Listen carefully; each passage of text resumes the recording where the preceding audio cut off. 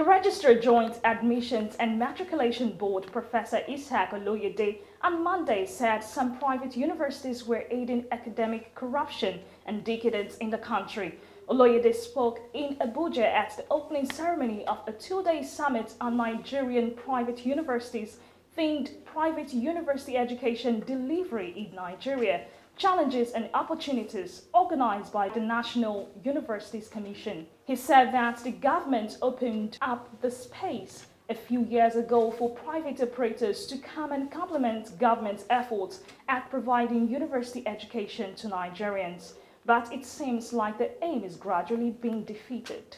In his remarks, the NUC Executive Secretary Professor Abubakar Rashid said the Commission was currently processing about 303 new applications for the establishment of new private universities in the country.